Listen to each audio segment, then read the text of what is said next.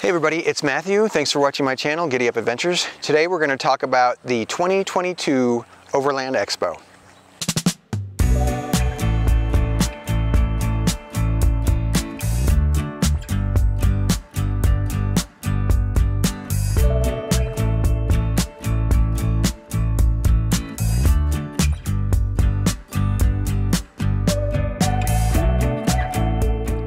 So before I talk about what Overland Expo Pacific Northwest is, I'm going to talk about where it is.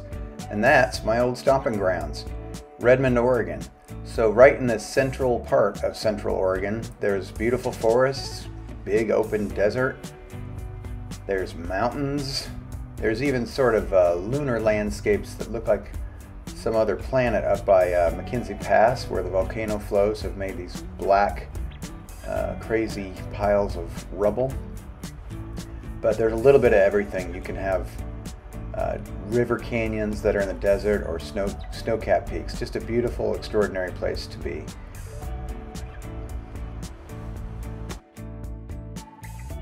So as far as what Overland Expo is, it's a lot of things. From our perspective, we were camped by the motorcycles, so we saw a lot of motorcycles and tents. But to some folks, it's a lot of rigs like this. They are vehicles meant for overlanding that can get you there and have you camping in comfort. There's every possible iteration of these vehicles, from affordable to these $200,000 things, and some retro vehicles that are pretty sweet. I love this one, so cool. But yeah, this one too, it's just like you'd have to win the lottery, but pretty outstanding.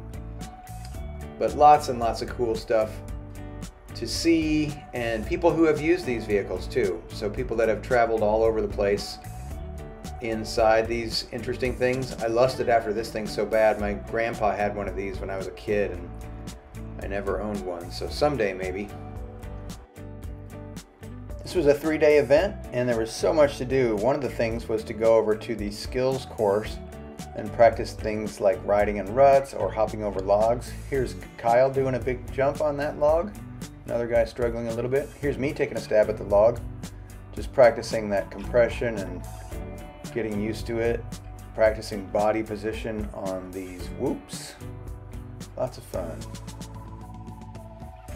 There were also lots of classes you could take. So I actually lectured at 2 of these, a round table and then discussions where people came and talked to me about the subject matter in my book, which was facing fears while traveling, but really great information from people traveling everywhere.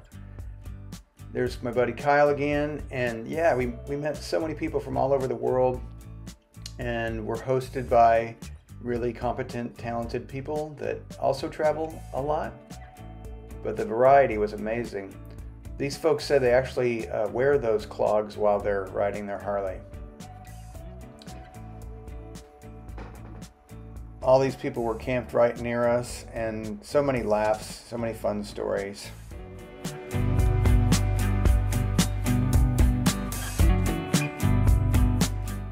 We shared stories with these 2 folks about riding to similar places in Idaho. This guy and I geeked out about bicycle travel.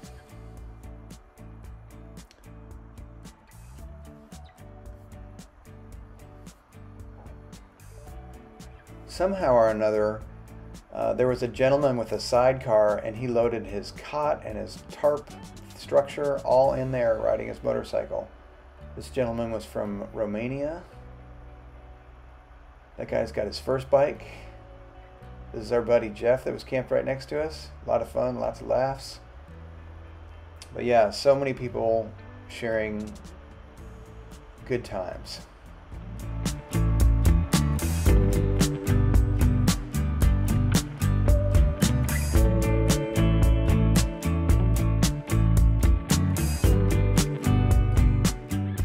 This woman is sort of the essence of what Overland Expo is. She's riding her Suzuki DR650 down to Argentina, and she's able to rub elbows with and ask people who have done that journey just how they do it. One such couple is my new friends, Tim and Marissa. These folks were sharing the author's tent with me, and Tim and I got to talk a lot about what it's like to self-publish and tips. We had tips for each other on how to market books, and I had 1,000 questions for this couple about their adventures and got to ask them all sorts of things about international travel. But mainly it was fun just exploring the area. I got to play tour guide and show them some of my favorite things in the area. We had such a good time. Yeah, it was the debut expo for Pacific Northwest.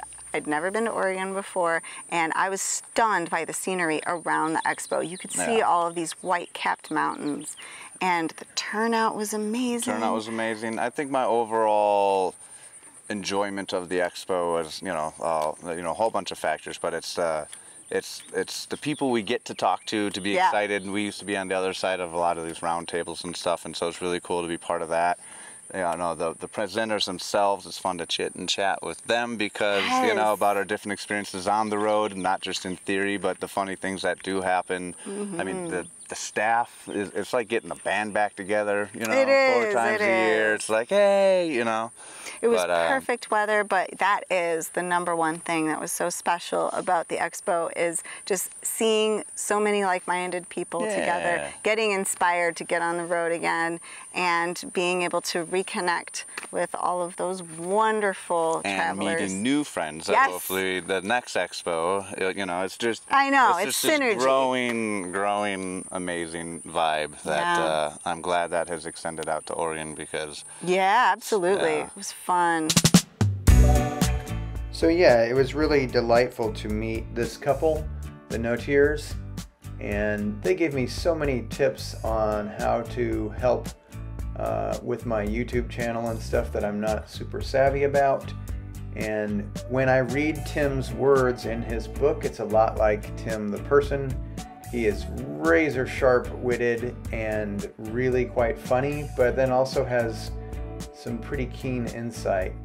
So do yourself a favor and pick up 1 or all 3 of his books, and then check out their YouTube channel. I will leave in the space after this video, I will leave a link to that.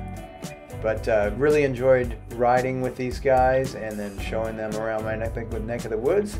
And because of people like them, I will definitely be back at the next year's 2023 Overland Expo in the Pacific Northwest, which is in Redmond, Oregon.